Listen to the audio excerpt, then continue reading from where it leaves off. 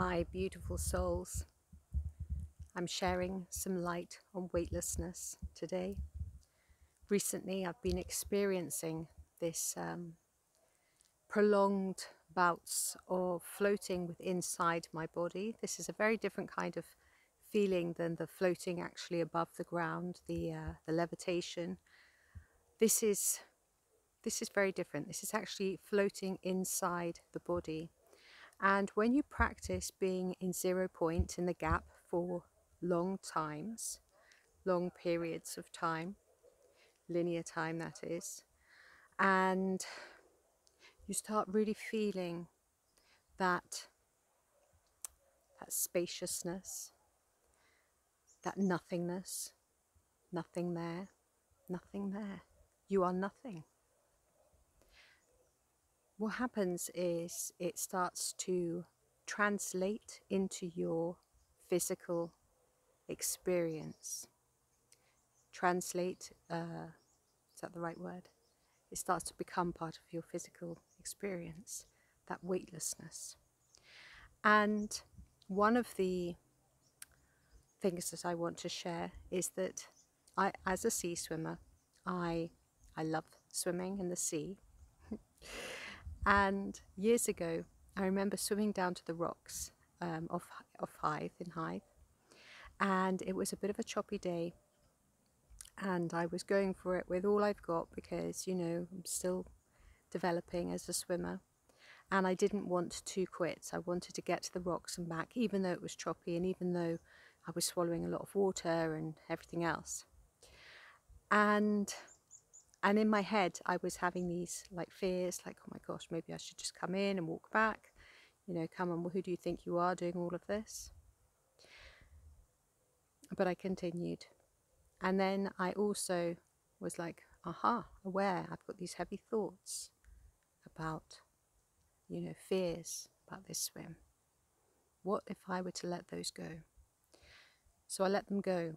And as I let those thoughts go, I realized I suddenly became lighter and it was easier to swim. And I was like, oh, wow, now that's such a brilliant example. If only everyone could experience that, they'll realize just how heavy thoughts can be.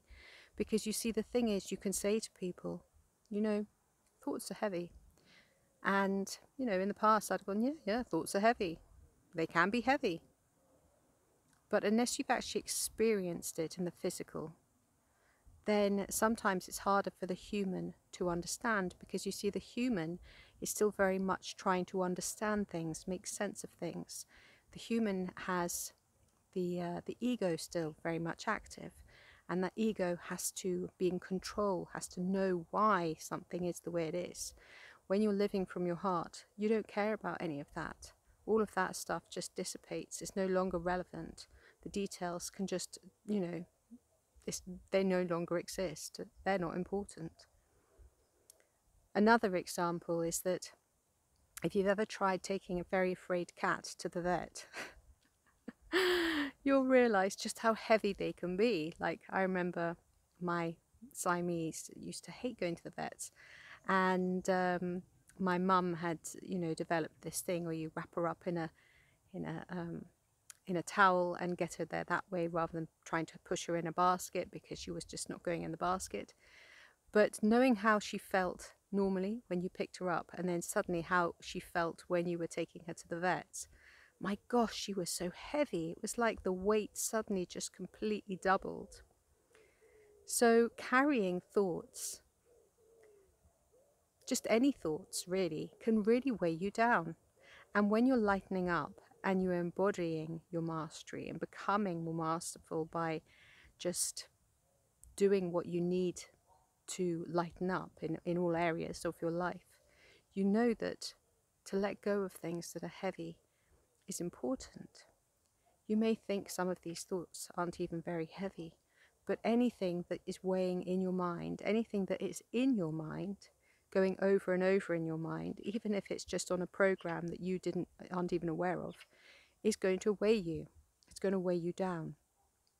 The trick is to learn how to observe your thoughts as they come and they go, not trying to force them out of your mind, I'm aware that I'm having this thought right now. Okay, well, I'm aware of that. Just practicing that for as long as it takes until you become really, really calm with all of it and you stop having thoughts altogether. I can go for long periods of time without any thoughts. I don't have to sit in what you call meditation, because meditation is a practice that helps you develop how to live life. Life is a meditation. That's the truth of it. Meditation is a tool. It's a tool to assist you on how to live life. But once you've mastered your meditation practice, then you can start to practice living in that spacious awareness where you're in meditation all the time. Because what is meditation if not awareness? Peacefulness, relaxation. Aware there is some interest in my arm right now. I place relaxation there. Ease, ease, grace, peacefulness. Thank you. The way you interact with things, the way you move through your day is a walking meditation. Meditation in textbook and spiritual books is a practice to assist you to remember how it is to live as the divine walking through these realms. And releasing thoughts will help you to be lighter.